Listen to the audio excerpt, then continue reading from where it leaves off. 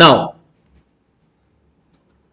here 10% increase in sales volume சொல்லியிருக்கிறாங்க. Volume அப்படின்னு சொன்னாலே will have the impact in sales as well as variable cost too. முன்னாடி 10 unit வாங்கி வித்தேன், இப்ப 15 unit வாங்கி விக்கிறேன். Number of units you purchase and sell will be increasing.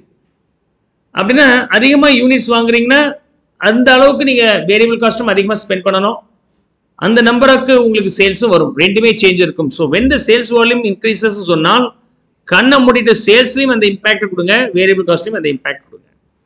அப்போ சேல்ஸில் வரும்போது 10% சேஞ்ச்னா 220 மாறிடும், வேரியபிள் காஸ்ட்டில் 15,000 இன்க்ரீஸ் ஆகிடும், மிச்சம்லாம் சேம் தான்.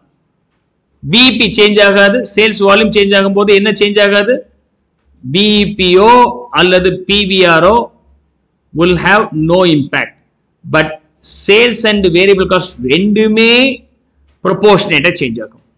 Okay, proportionate. இது 10 னா அதுவும் 10, இது 15 னா அதுவும் 15. Okay, changes same at the same proportion.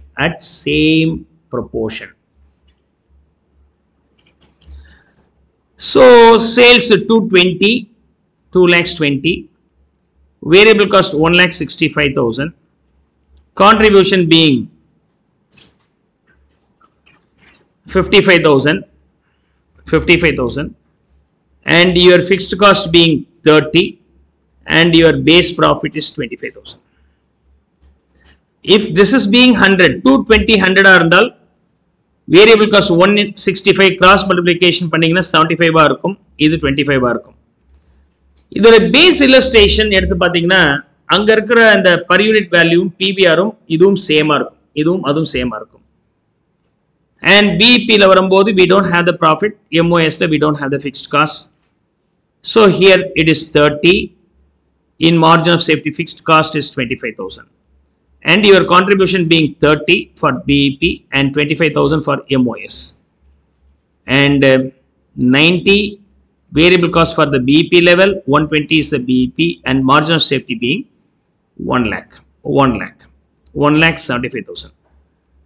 See, இதோட basic illustration, இந்த change பண்றதுக்கு முன்னாடி என்ன இருக்குன்னு பாருங்க. இது change பண்றதுக்கு முன்னாடி என்னவா இருக்கு? You understand this?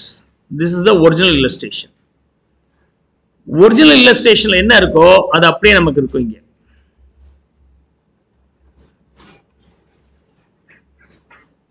Okay. Original illustrationல உங்களுக்கு என்ன PVR இருக்குன்னு பாருங்க, அதே PVR தான் இங்கேயும் நமக்கு இருக்கு. And original என்ன BEP இருந்துச்சோ அதே BEP தான் இங்க இருக்கு, ஆனா will have the impact on MOS. Now you are able to link these two. Clear?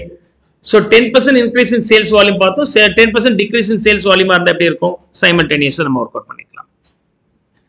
10% decrease in sales volume இருந்தால் 20 குறையணும். எதுல, சேல்ஸ்ல மட்டும் கிடையாது, வேரியபிள் காஸ்டையும் சேர்த்து 10% நம்ம குறைச்சாகணும். அப்ப revised sales being 1,80,000 and revised variable cost being 1,35,000 and your contribution being 45,000. There is no change in fixed cost, profit being only 15,000. BEP we don't have the profit, MOS we don't have the fixed cost. So 30 and 15. The fixed cost of BEP is nothing but the contribution for the BEP level. Variable cost should be 90, I think so, if you do the cross multiplication, and it should be 1,20,000. MOS being 60 and 45,000 should be the variable cost for the MOS and 15,000 will be the contribution. If you assume that the entire sales being 100 and then the variable cost should be 75, if you do the cross multiplication, you will get this, and finally contribution being 25 only.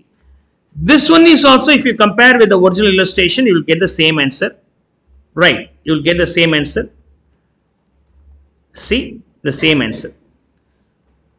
Original question la irukka kudiya adhe 25% adhe BEP, ana because of decrease the MOS level is decreasing. Volume குறையுதுனா MOS தான் affect ஆகும், volume அதிகமாச்சுனா MOS தான் affect ஆகும், வேற எதுவுமே affect ஆகாது.